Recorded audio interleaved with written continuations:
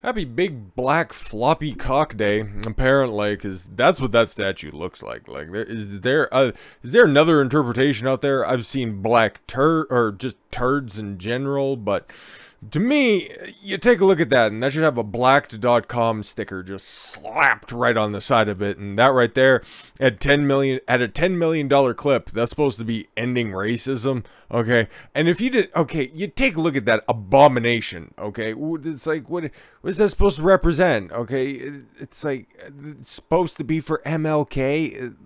What? How do you get that? How do you get that at all whatsoever? But, oh no, don't worry, the artist's interpretation tells us. Well, for $10 million, you fucking better well provide a good explanation for that monstrosity. Sheesh. But woke, a $10 million MLK penis statue insults the black community. Coretta Scott King. Yeah, it's like, okay, first of all, do you really need to be pandered to like that? Second of all, the $10 million probably could have been put to better use literally anywhere. And I know that it's MLK Day or whatever the fuck it is, okay, in the United States today.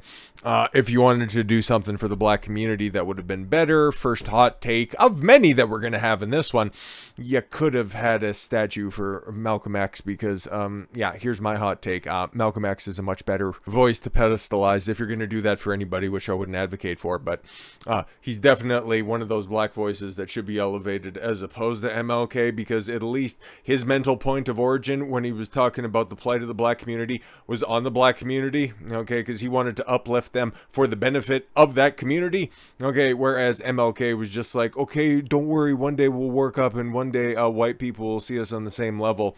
It's like, I don't really fuck with that message, but hey man, Democrats want to co-opt a lifelong card-carrying Republican. You guys, you know, hey, just continue to racially shoegaze for as far as you want. Not saying MLK is a bad guy, okay? I'm not that fucking stupid. And even if I did think that, I wouldn't say that on the internet, but I don't. Especially not on his most holy of days. I can just tell you that that bronze statue, $10 fucking million for that hunk of shit. Legitimately, literally, like, what the fuck are you doing? Even some kin of Coretta Scott King hate the $10 million sculpture just dedicated to her, an iconic civil rights leader husband in Boston.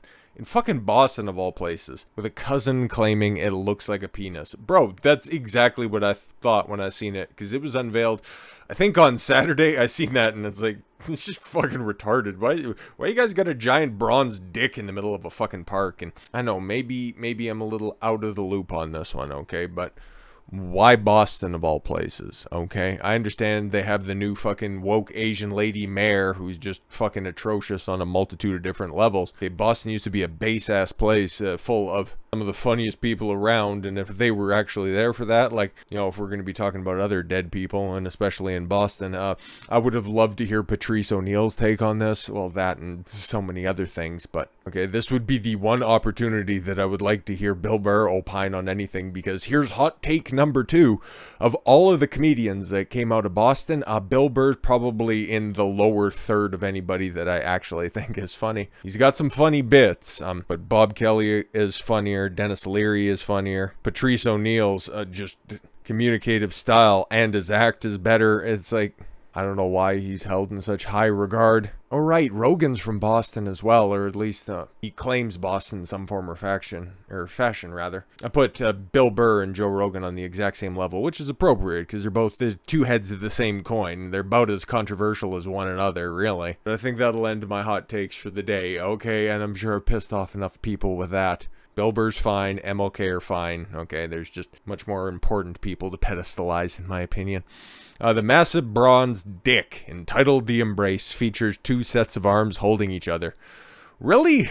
Okay, because one, from a certain angle, like you can see just right at the top of the screen, okay? One of those is the disembodied arm. At best, you can interpret that, okay? And the other one right there just kind of looks like, I don't know, man, maybe somebody cradling a football? Like, it's so bad. Like, I can't understate this. It's fucking atrocious, and that's gonna be stuck in the middle of Boston Commons? Holy, should have put it in Southie. Maybe there would be something at least funny and graffiti put on top of this and make it worthwhile, but fucking Christ, bro. But yes, it's an autistic, retarded interpretation of a classic photo of Coretta Scott and hubby Martin Luther King Jr. hugging after he won the Nobel Peace Prize in 1964. And yeah, I might be out of the loop on that, but is that a famous picture? Is that like Arnold Schwarzenegger on stage at a bodybuilding show? Okay, is that like Muhammad Ali knocking out Sonny Liston, standing over top of him? Is that one of these famous pictures that I've been out of the loop on for a bunch of different iconic moments? Is it at the same level as Tiger Woods' fist pump after he won the Masters? Is that what we're talking about here with this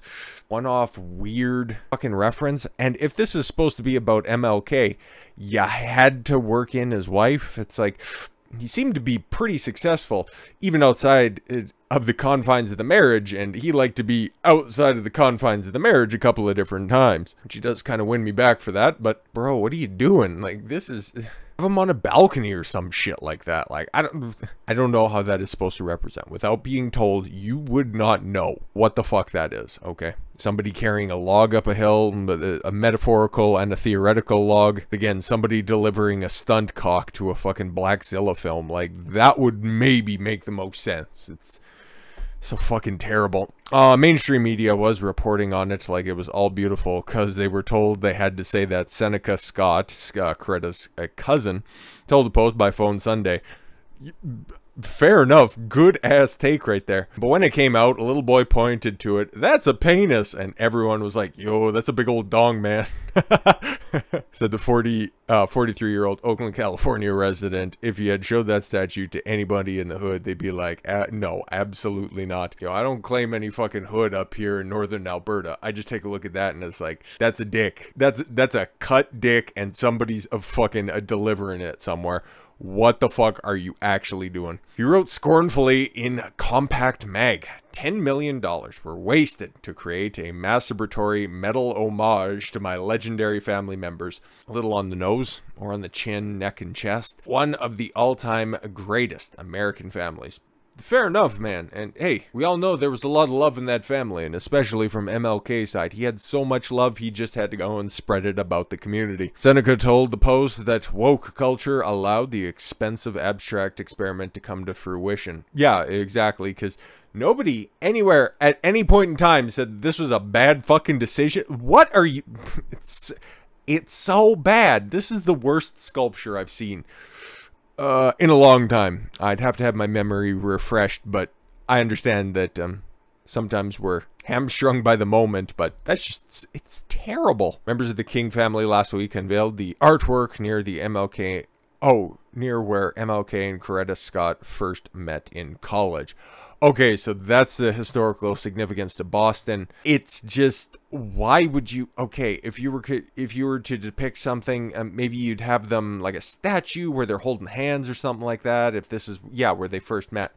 But why would you reference something that happened very late in their marriage? And is that supposed to be a famous picture or something? Like, I understand, yeah, it's right after he won a Nobel Peace Prize, but that's supposed to be... Oh my god, it's lost on me, at least, okay? Maybe the historical significance is just lost on me. Martin Luther King III approved the piece. Why did he get a chunk of the 10 mil? Like, what are we doing? Which was designed by conceptual artist Hank Willis Thomas for the organization Embrace Boston. Embrace Boston without heads, without torsos, without context, like... Fucking Christ. Okay, the artwork's funding was a result of public-private fundraising partnerships. So some of the fucking Boston taxpayer dollars went to this abomination. Holy. City of Boston said on its website, "Oh man, I wish old Mayor Menino was still around for him to, unveil and dedicate this statue, because that's the type of hilarity that we need on top of this." We all recognize that storytelling is an abstraction, all representation of an abstraction. Really nails it home. It's like, this is supposed to be abstract, bro. It's modern art. You're not supposed to get it. You're supposed to get whatever you get from it, okay? Don't think too much about it, bro. Just like those idiots defending Glass Onion. What a fucking abortion of a film that is. I haven't watched it, I just listened to a bunch of reviews of it, and holy fuck, if you watched that and thought it was good, and you're actively trying to defend it, yo, Ryan Johnson got you. That round-headed fuck actually got you. A motherfucker who named something, who named a film after what he sees when he looks in the mirror every day. Hey, my head's round, I should try to work that into my next film or filmic masturbatory effort. Fucking oof. Okay, the artwork's funding was a result, or rather background. Hopefully, it allows us to open more dynamic and complex forms of representation that don't stick us to narratives that oversimplify a person or their legacy. Yeah, because nothing quite oversimplifies something like having 3, 2... what? Just reducing somebody down to arms and have people openly laugh at it and go, what the fuck is that shit? Yeah, heaven forbid you'd want to have a sculpture represent anything. At least they got the hands right from that that angle, I guess. And I think this work tries to get to the heart of that. The artist says on his website, yeah, that's all nice. You got any like people actively laughing? Oh, you got some white people walking away from it. It's like, this is just stupid. There's some hey, it's like, no, kids, those buttons are supposed to be on there. You can't just take it off and see if there's chocolate inside of it. Shit's terrible.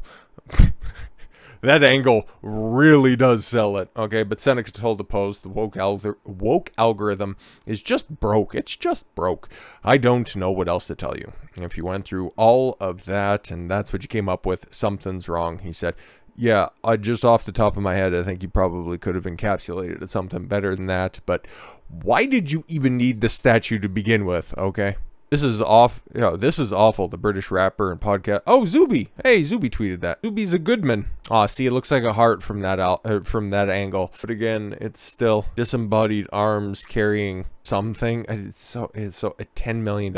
Even $10 would have been too much for this. It's a joke. Seneca's grandfather was one of the 25 children of Jeff Scott, son of a slave that became one of Alabama's wealthiest black landowners. Grandfather's brother, Obadiah. This is becoming too complex. Is that where they got the picture of a tree? Because we're trying to figure out the Scott family tree. It's like, yes, the people associated and come from the Scott King lineage say that this artistic atrocity is bad. Okay, do we need to run their credits? I don't think it matters. A solid bronze statue. Like, what are we doing here? He asked.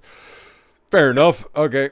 It is doubly insulting to the black community, who still, on average, too many of us are below the poverty line, Scott said. Yeah, no, exactly. That's another thing, too. It's like, okay, cool. If this was just, somebody's effort, they got the go-ahead from the, city of Boston to put up a statue because they thought something should be represented, okay? And if it was a totally private endeavor, what the fuck ever, man. Like, it's still funny to begin with, but given the fact that it's taxpayer dollars right there, and it's running 8 digits, it's like, you fucked up on multiple levels. But that happened. Oh, this happened a couple of days ago. We got something that happened on the day, care of noted not racist man whatsoever, a man who made sure and wanted so clearly to make sure that his children did not grow up in a racial jungle that he was so pro segregation, which like I said, I'm out of the loop when it comes to the overall history of MLK, but I seem to recall one of his more famous quotes of don't judge anybody on the character or on the color of their skin, but rather the content of their character. But I guess old Uncle Joe has had a turn of heart or something like that, right? Now he wants everybody to come together because it's politically expedient. Happy birthday to who? Biden forgets Martin Luther King III's wife's name, but that's all right. He got a cut of that Boston statue and he's still laughing about it.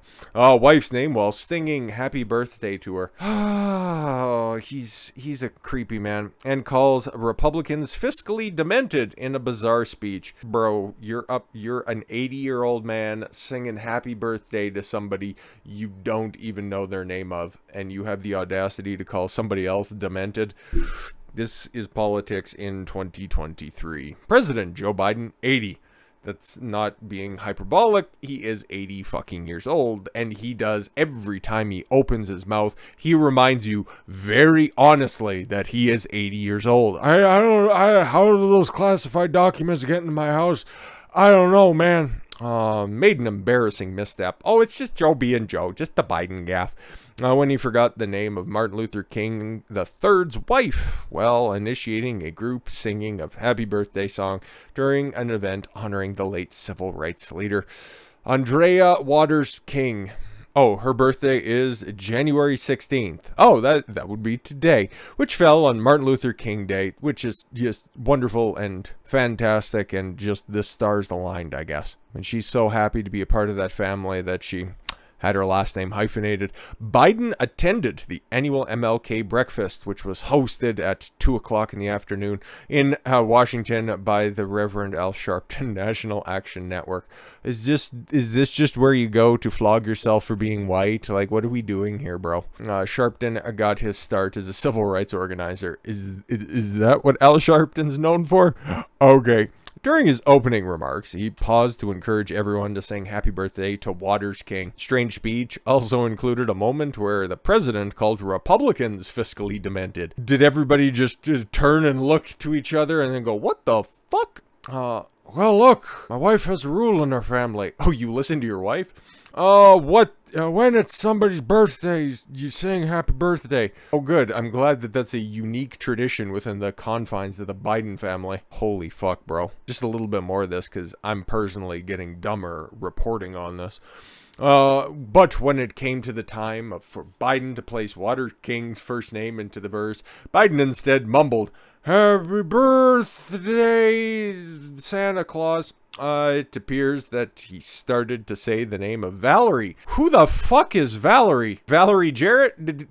Did she lead him up on stage, or is that the last black person that he rubbed shoulders with? Happy birthday, Barack Obama. There was a general laughter amongst the crowd, because it's like, wow, you're 80 and you're the president and you can't even string anything together. Oh, and somebody else is demented. Very interesting.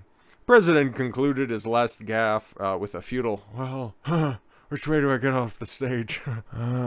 Andrea has been married to King III since 2006. Oh, so you know, it's just a recent hookup. They have a daughter, Yolanda Renee King, and Biden also didn't know who the fuck that was. Like, hello, little...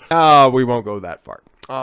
Yo, in all honesty, listen, man, if you want to recognize the accomplishments of Martin Luther King, that's totally fine. Do I think that there needs to be a holiday for it? That's kind of out of my control and really not my wheelhouse. Frankly, I don't care if it's an opportunity and people like the fact that they get an additional day off in January. Cool, I guess. We don't have anything analogous up here in Canada. We had that stupid day after all of the graves underneath the residential schools. Oh, guess what? Guess how many bodies have been recovered from those graves? 0. But all white people need to feel bad about that. Residential school systems, so that's supposed to double on like a Friday and some point. Fuck Trudeau. I'm sure he's also celebrating Martin Luther King Jr.'s birthday as well. I think you know where I'm going with that joke, because there's several pictures of him doing his best impression, and it's a little bit more accurate than some other costumes. So Trudeau can do that. I can just show you how Americans are celebrating by giving some mush-mouth fucking speech. It's like, isn't it funny that the political party that your father was so a part of all those years is physically retarded? But here, let me forget how happy birthday goes and take a look at this, a really great shit statue. Fucking Christ, bro. With all that said, thank you all very much for the gift of your time. I've been Don Consuelo. I want you to follow your gut and get after it. Take care, everyone.